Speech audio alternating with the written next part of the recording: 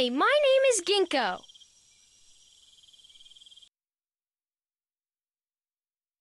Let's go!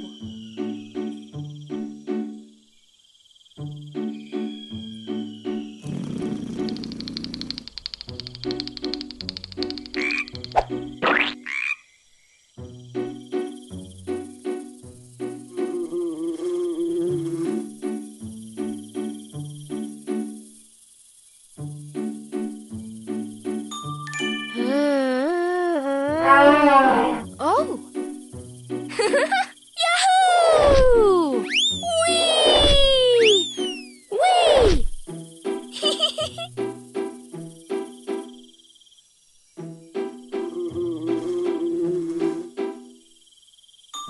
Hey!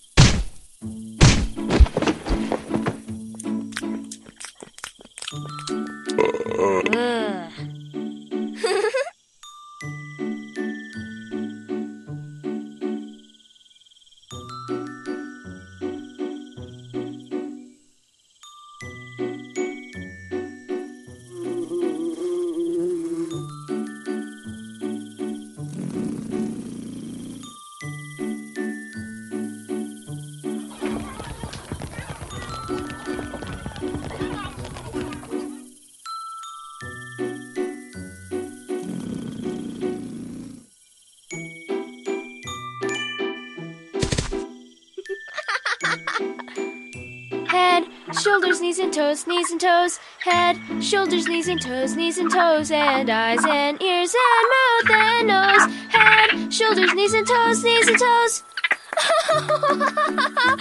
Let's go!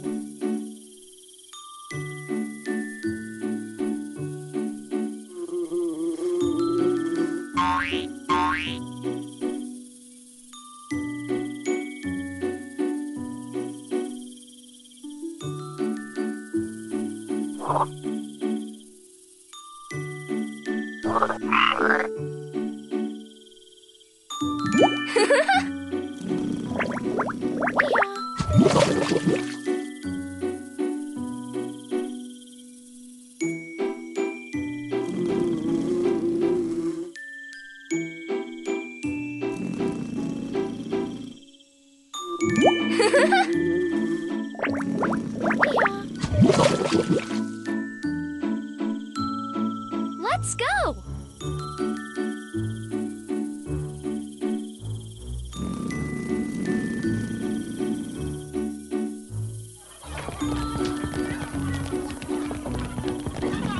Hi!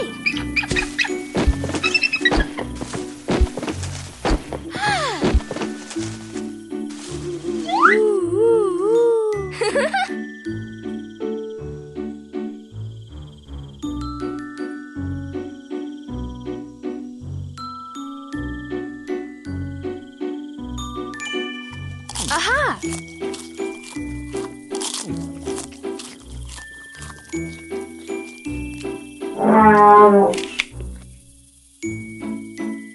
Oops!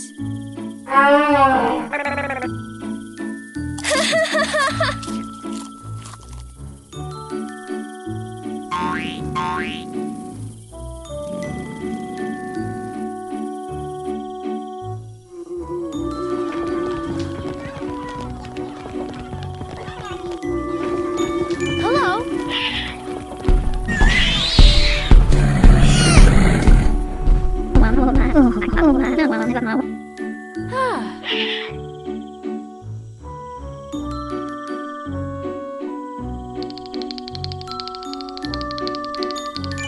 Hey!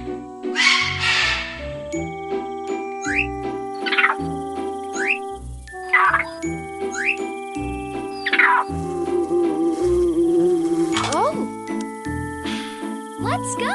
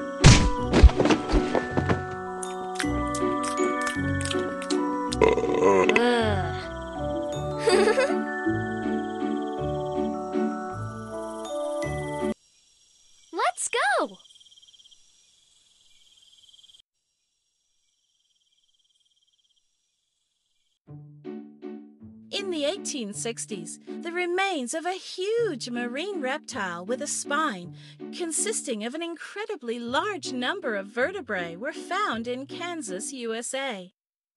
Edward Drinker Cope, a well-known American paleontologist, started describing the wondrous animal. He came up with the name Elasmosaurus, which means a lizard with thin plates, referring to the pelvis bones.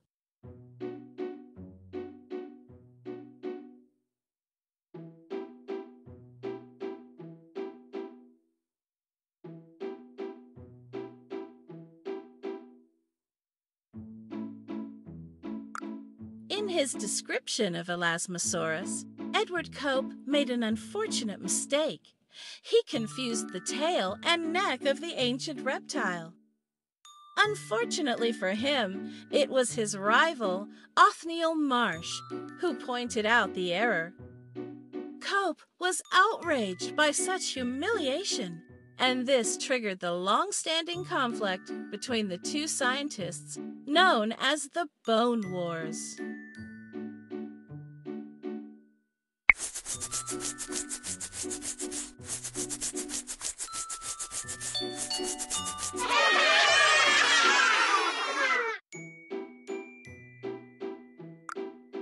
Elasmosaurus is famous for having an incredibly long neck. It was 2 times longer than its body and had 76 vertebrae. A giraffe's neck can be up to 2 meters, 6.56 feet long, which is very long, but Elasmosaurus's neck was 4 times longer.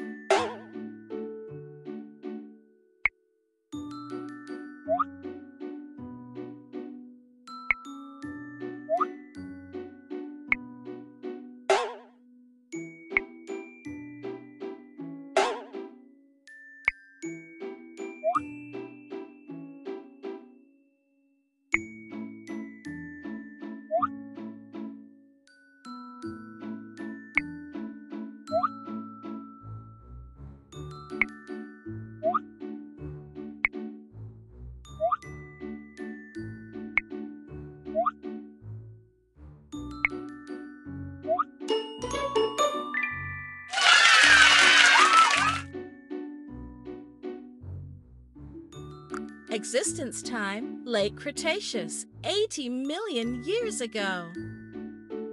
Length, up to 15 meters, 49.2 feet. Body weight, 2,000 kilograms, 2.2 short tons.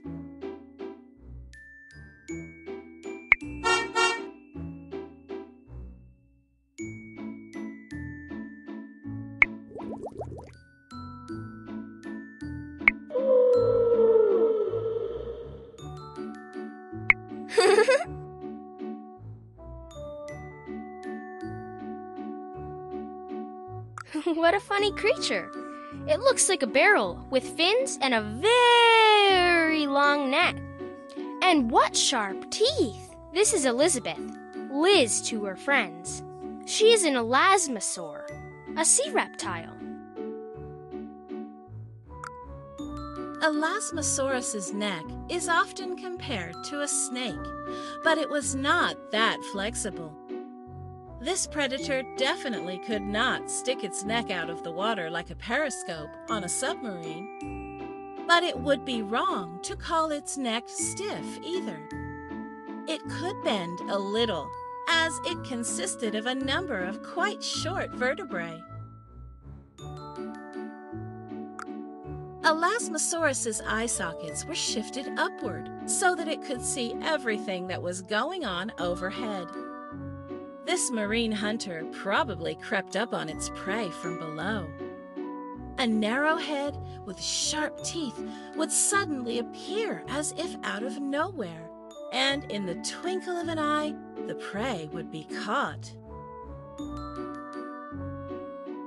Elasmosaurus lived in water, and so the structure of its body was adapted for a marine lifestyle.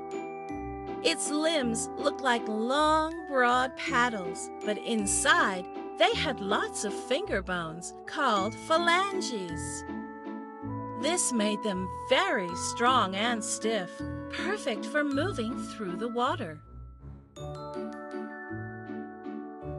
The stiff body of Elasmosaurus was made up of both regular and abdominal ribs, which worked like hoops on its stiff, barrel-shaped body. The animal's short tail had no effect on the speed of its movement. Elasmosaurus moved using only its 4 long and flat fins.